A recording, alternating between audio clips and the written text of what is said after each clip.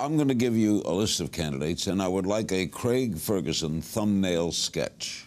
Okay. Where did that come from, thumbnail sketch? I don't know. I think in the old days, people, when they couldn't afford pencils, they sketched with their thumb. Sketched with their thumb in mud.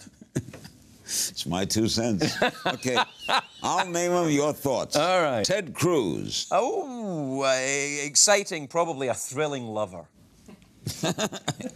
You see him as good in bed or something? He might be. I don't know. Well. Maybe I know, maybe I don't know, maybe I'm not saying. Okay. Hillary Clinton.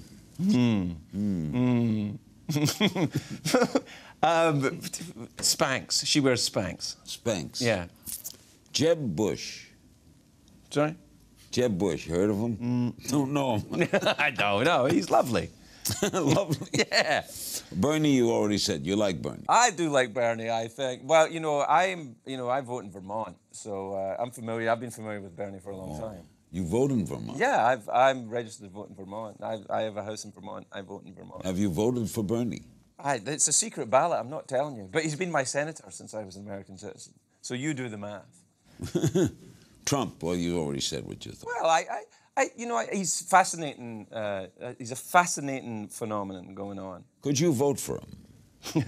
I could legally. Yeah. What do you mean legally? Well, legally I'm allowed to. I'm an American citizen. I can vote for him if I want. I asked you, could you in a moment of despair? No, I don't think so. Okay. And finally, Marco Rubio. He has the name that most sounds like a professional acrobat. And I think that's worth discussion. And now on the high wire...